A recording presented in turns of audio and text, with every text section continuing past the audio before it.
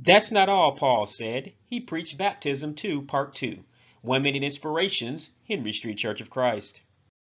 For it hath been declared unto me of you, my brethren, by them which are of the house of Chloe, that there are contentions among you. Now this I say, that every one of you saith, I am of Paul, and I of Apollos, and I of Cephas, and I of Christ. Is Christ divided? Was Paul crucified for you? Or were ye baptized in the name of Paul? I thank God that I baptized none of you, but Crispus and Gaius, lest any should say that I had baptized in mine own name.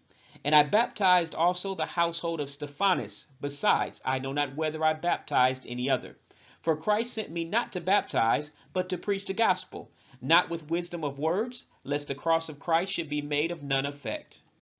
Those who oppose the biblical teaching that water baptism being necessary for salvation often run to 1 Corinthians chapter 1 verse 17, where Paul said, For Christ sent me not to baptize, but to preach the gospel.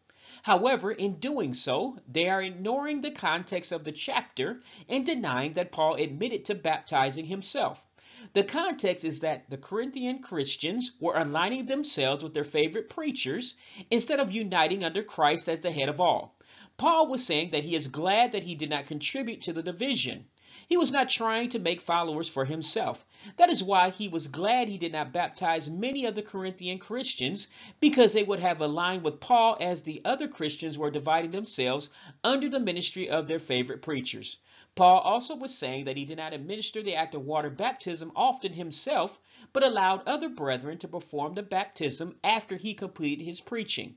This is not unusual. Jesus preached and allowed the disciples to do the actual baptizing. So Paul was doing nothing wrong by allowing others to do the water baptism portion. His focus was preaching salvation in Jesus and letting others do the baptism.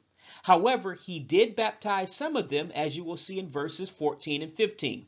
So do not run to 1 Corinthians chapter 1 verse 17 in an effort to take baptism out of the plan of salvation, because further reading in the chapter will show that this is not possible. May God bless and keep you. See you at the final video on this topic soon if the Lord wills. Thanks for listening. This is a ministry of the Henry Street Church of Christ.